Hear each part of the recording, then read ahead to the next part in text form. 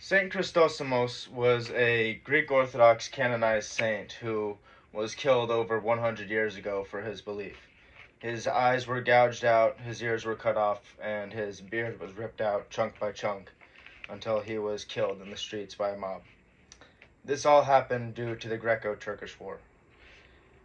My family history and the research that I have done makes me credible to speak about this, and if you do listen, it will make you smarter, and you will be able to fully understand the tragedies that have occurred there. In order to properly inform you about the Greco-Turkish War, it's important that I first go over the ethnic conflict between Greece and Turkey, then the occupation and counterattacks that occurred, and finally the burning of Smyrna. Now that you know I'm going to inform you about the Greco-Turkish War, let's begin by talking about the ethnic conflict. The ethnic conflict between the two nations has always existed. The Ottomans being the Turks, which is a mostly Muslim empire, and the Greeks being a mostly Christian group of people. The Ottoman Empire did control the Greeks for over 400 years until the Greek War of Independence in 1821. Where Greece was able to earn their freedom and become officially a nation of their own. And in the ethnic cleansing that also occurred within the Ottoman Empire was very prevalent. Anyone that was Greek or Christian was often either persecuted, basically for their beliefs, or they were put into the lowest class of people possible.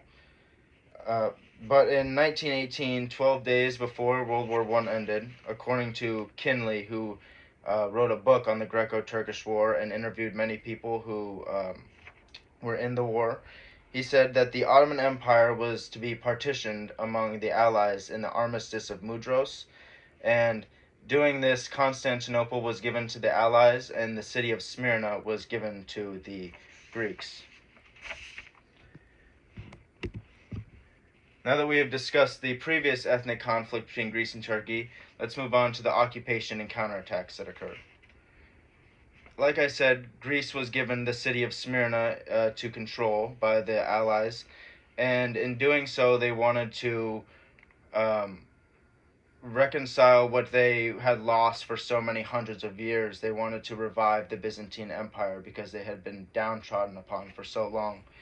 So, with presumed Allied support, according to Malkoff, who had done extensive research on the Greco-Turkish War and wrote an essay in 2004, he said that with presumed Allied support, the Greeks launched an offensive toward the east, toward the city of Ankara, but at the last minute, the Allies, specifically Britain, withdrew and left the Greeks alone on the battlefield to essentially be destroyed. And especially due to Turkey's Mustafa Kemal Ataturk, who was a famous general. He had the tactical strategy and expertise to swarm the Greeks and essentially defeat them. And in doing this, Greece lost all control of the territories that they were given, and they essentially began to spiral downward quite rapidly. Now that you understand the occupation and counterattacks that occurred, we can finally move on to the burning of Smyrna. The burning of Smyrna essentially marked the end of the war. The Turks made the attack and burned the entire city to the ground. There were massacres in the streets. Men, women, and children were killed. It was very common for the women to be raped and children to also be killed. And in best case scenario, the men aged 21 to 45 were placed into slave labor camps in order to benefit the Turkish army. And in, like I said, best case scenario, the women and children would be deported, not to a different nation, but literally outside of the city limits and sent to wander the wilderness to seek refuge. So the Turkish denial is also a massive part of the war. They refused that they had done anything wrong. They refused that they had burned the city to the ground, but it's simply not true. It's been proven that they did do that. And according to Constantine Hatzidimitriou, who is the chairperson of the Hellenic Organization of Genocide. He spoke on the genocide of Anatolian Christians in 2012, that these Greek communities that were under attack for so long, it's not due to a natural disaster, economic circumstance, or voluntary migration. It's a systematic policy that has been identified as Turkification, which is essentially the de-Hellenization which has been going on since the 14th century.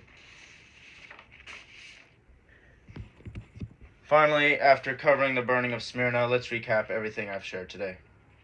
First, I spoke on the ethnic conflict between Greece and Turkey, then the occupation and counterattacks that occurred, and lastly, the burning of Smyrna. Now, the man in the slide, like I said before, St. Christosimos, the man I spoke of in the beginning, he is actually my great-great-uncle, and I take immense pride in knowing that he died for his beliefs, and he never withdrew from his faith. He stood strong until he was killed.